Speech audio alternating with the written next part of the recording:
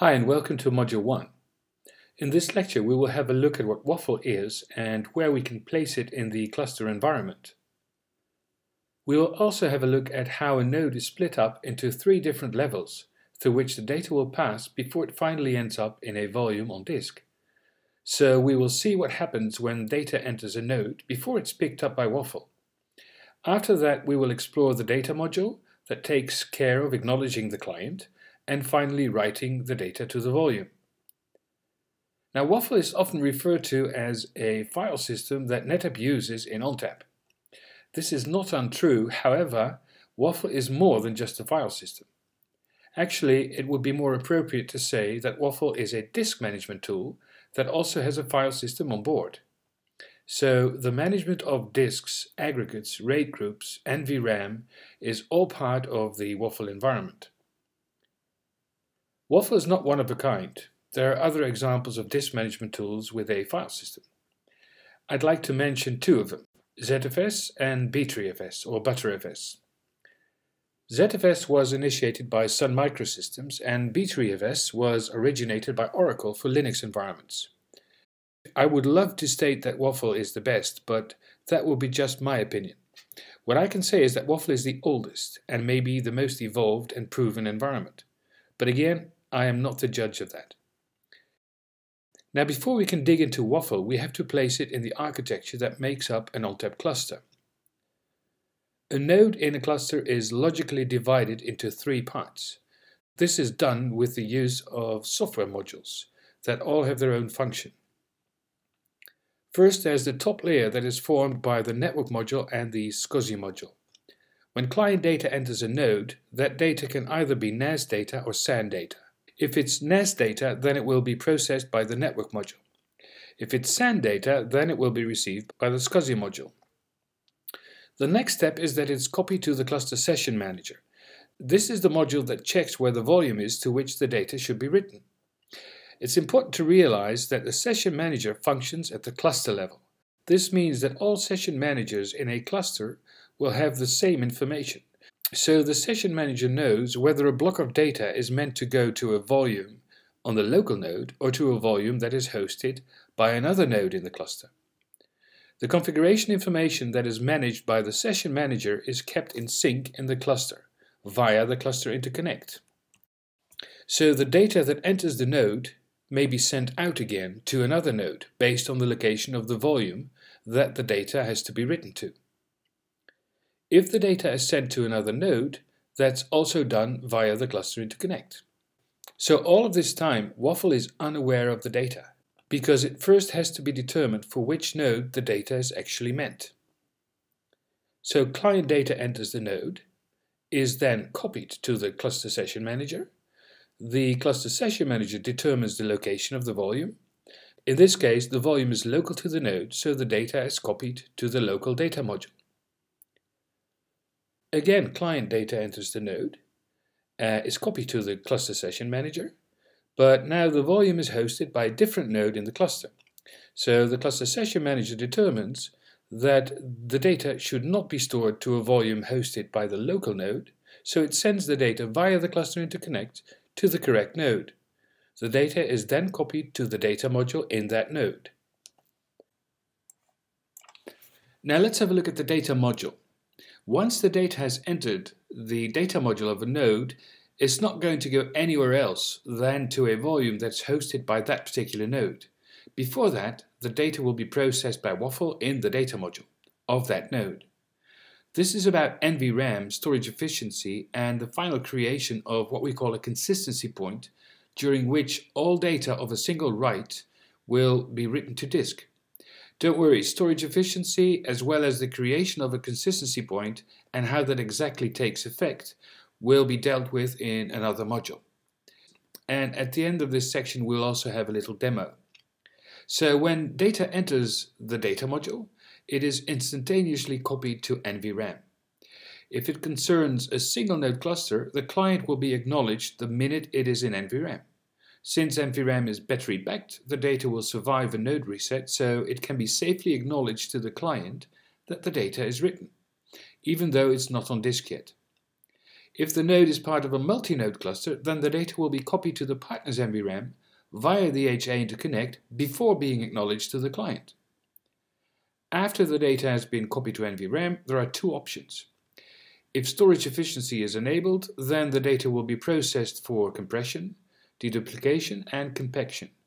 These are terms that we will deal with later, but probably or most likely you're already familiar with them. Also, you can have a mixture of those, right? So you could enable deduplication and not compression. You can enable or disable compaction.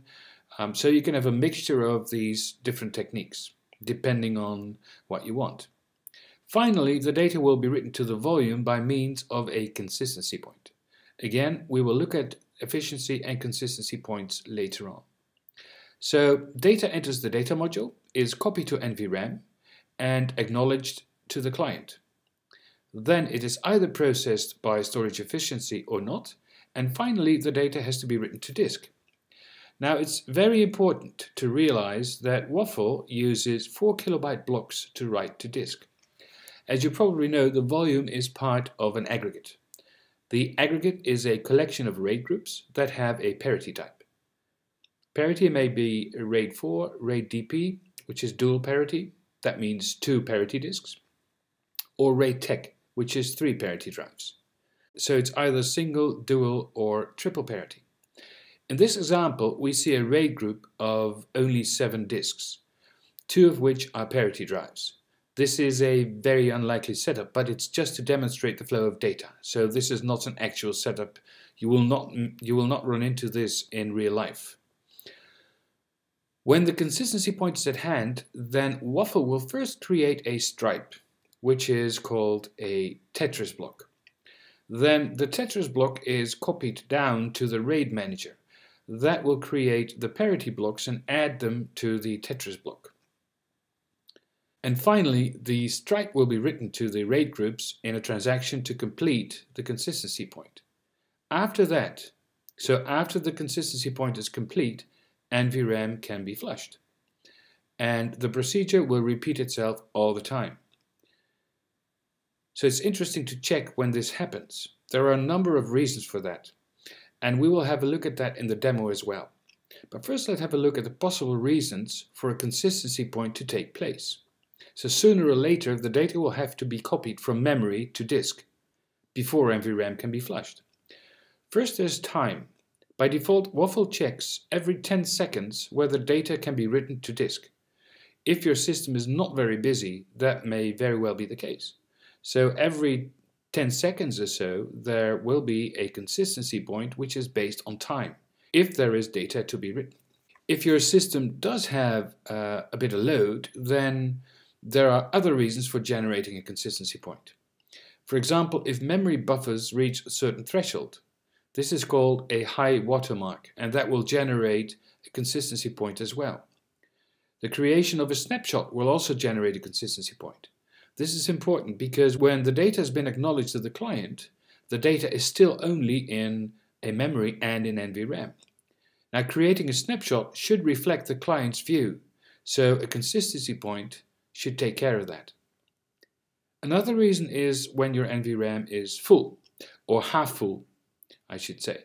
This is not bad because during the writing of a consistency point, the other half of NVRAM will be used to copy the data from memory to NVRAM so that it can keep acknowledging the client. Related to half-full NVRAM is the number of entries.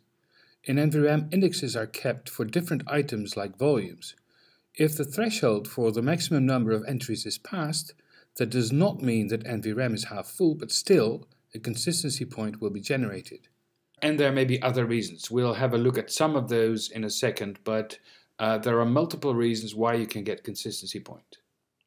The bad thing is when both of the NVRAM halves are filled up during the writing of a consistency point. So that means that NVRAM is completely full.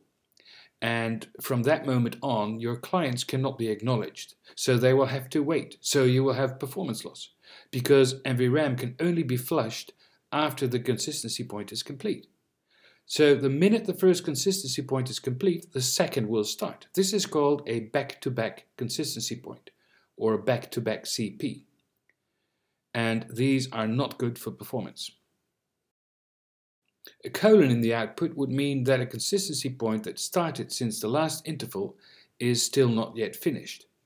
And a hash mark says that the consistency point that is running right now is still not finished and the other half of NVRAM is full. So the next CP will be a back-to-back CP. Again, back-to-back CPs are not good. So for now, just keep in mind that a back-to-back consistency point is not good, or rather it's very bad. Not if it happens every now and then, but if it is continuous for a longer period of time, then it is very likely that the writing of a consistency point takes longer than is good for you. Now, to avoid back-to-back consistency points, you could start thinking of some of the following solutions. Of course, it depends on what the real reasons are. So you might think of changing the workload, or you could grow your aggregate, or maybe widen your stripe. So the larger your stripe, the more I/O you will get. And you could also think of moving volumes to other aggregates to take away some of the load. And if you run hard disk drives, you might consider adding SSDs to create a flash pool, which will also maybe improve your performance depending on the type of I/O you have. Or you could go to all flash, which means you'd have SSDs only. Now let's do a demo on monitoring consistency point types. We will be using 2 Linux VMs and 1 cluster.